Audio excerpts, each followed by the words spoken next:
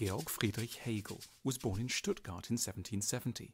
Intellectually he was adventurous, but in externals respectable, conventional, and proud of it.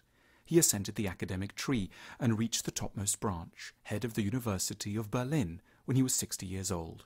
He died the following year.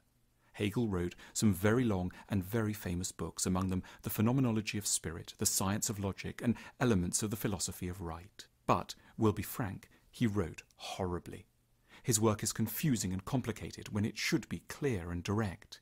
He tapped into a weakness of human nature, to be trustful of grave-sounding, incomprehensible prose. This has made philosophy much weaker in the world than it should be, and it's made it much harder for us to hear the valuable things that Hegel has to say to us, amongst which a small number of lessons stand out.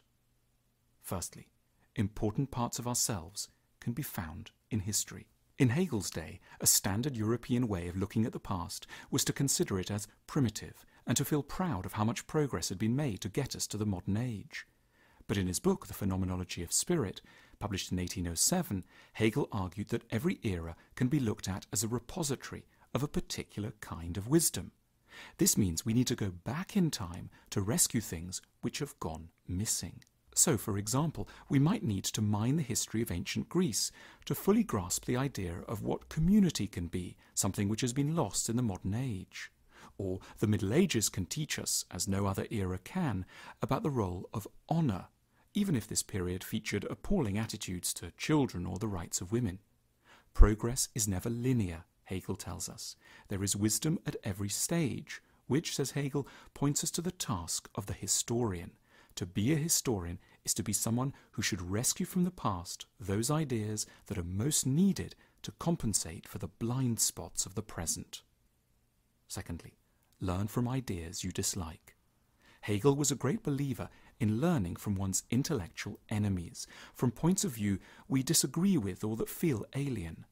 That's because he held that bits of the truth are always getting scattered even in unappealing or peculiar places, and we should dig them out by asking always what sliver of sense and reason might be contained in otherwise frightening or foreign phenomena.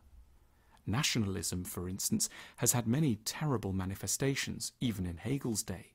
But Hegel's move was to ask what underlying good idea or important need might be hiding within the bloody history of nationalism. He proposed that it's the need for people to feel proud of where they come from, to identify with something beyond merely their own achievements, and to anchor their identities beyond the ego. Hegel is a hero of the thought that really important ideas may be in the hands of people you regard, at first glance, as beneath contempt. Thirdly, progress is messy. Hegel believed that the world makes progress, but only by lurching from one extreme to another, as it seeks to overcompensate for a previous mistake. He proposed that it generally takes 3 moves before the right balance on any issue can be found, a process that he named the dialectic. He was often thinking of the complex twists and turns that brought about the modern state. We can also think of the slow path towards sensible attitudes to sex in our own time. The Victorians imposed too much repression, yet the 1960s may have turned out to be too liberal. It might only be by the 2020s that we'll find the right balance between extremes. All this can seem the most appalling waste of time, but Hegel insists that the painful stepping from error to error is inevitable, something we must expect and reconcile ourselves to when planning our lives or contemplating history books. And sometimes, in this process of moving from error to error, we will find a new solution that manages to synthesize the good qualities of the previous solutions to make something really new and different and better. 4. Art has a purpose. Hegel vigorously rejected the idea of art for art's sake. Painting, music, architecture, literature, and design all have a major job to do.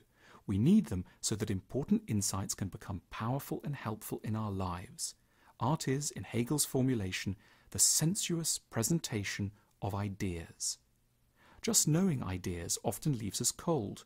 For example, in theory, we believe that conflict in Syria is an important one. In practice, however, we just switch off. In principle, we know we should be more forgiving to our partners, but this abstract conviction gets forgotten at the least provocation. The point of art, Hegel realized, is not so much to come up with startlingly new or strange ideas, but to take the good, helpful, important thoughts we already think we know and make them stick more imaginatively in our minds. 5. We need new institutions. Hegel took a very positive view of institutions and of the power they can wield. This was a point Hegel made again and again in different ways. For ideas to be active and effective in the world, a lot more is needed than that ideas are simply correct. To make major truths powerful in society, they need employees and buildings and budgets and legal advisors. Institutions allow for the scale of time and power that big projects need to become effective in the world. So, as new needs of a society get recognized, they should ideally lead not just to new books, but to the formation of new institutions. Nowadays, we might say we need major new institutions to focus on relationships, consumer education, career choice, mood management, and how to bring up less damaged children. Hegel helps us to see valuable insights where we might initially resist them, in art, in institutions, in the ideas of our enemies, and in the strange mistakes of the past. His insight is that growth requires the clash of divergent ideas, and therefore that it will be painful and slow. But at least once we know this, we don't have to compound our troubles by thinking them abnormal.